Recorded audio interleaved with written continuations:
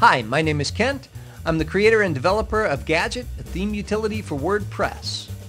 In this video, I'll demonstrate for you just how quick and easy it is to completely redesign the look of your site using only the options available in Gadget.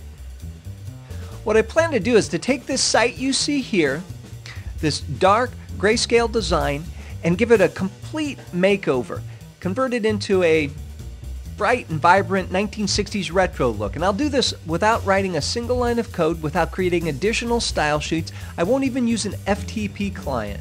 I'll leave all that work to Gadget. Before I begin, let me introduce you to some of the page elements that I'll be changing. First, there's the background image.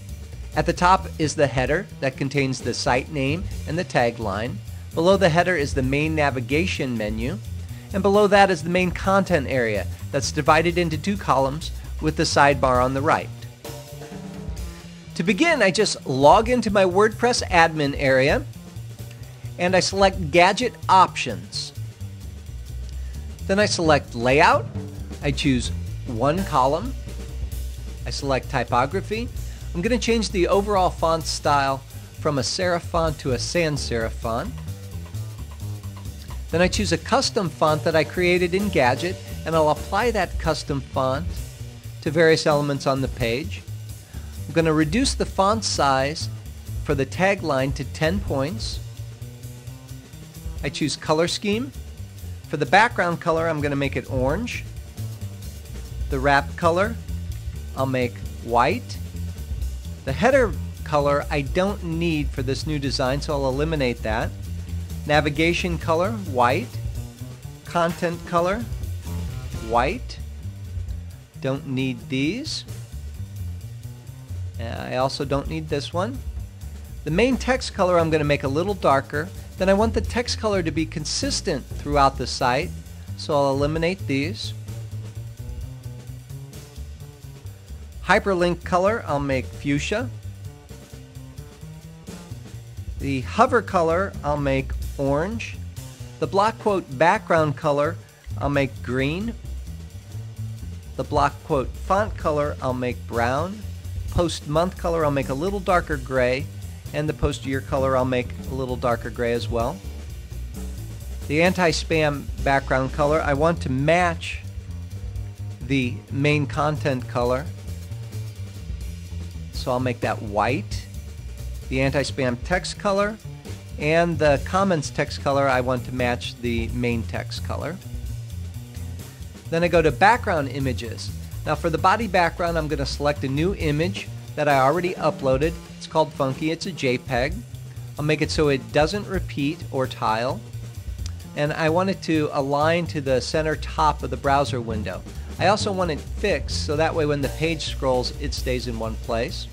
For the wrap background, I'll select an image that I uploaded earlier as well. It's called 60s Girl. It's a JPEG. Make that so it doesn't repeat, and it aligns to the left top. Move to the header. I'm going to put the header on the inside of the wrap. I'm going to shift the site name and the tagline to the right, and then I'll align them vertically a little bit. Navigation, I'll move to the inside and shift that over to the right so it aligns with the site name and the tagline as well. Banner image, I'm going to hide completely. Then I move to opacity, shadows, and curves. I'll remove the opacity on the header, apply it to the main column and the navigation menu. I'm going to remove the drop shadow from the header, and I'll apply rounded corners 10 pixels to the wrap. Now once I've done all of that, all I have to do is save the changes. And with my changes saved, I simply log back into my website, and there you have it, 1960s retro. Here's the old design, and here's the new look.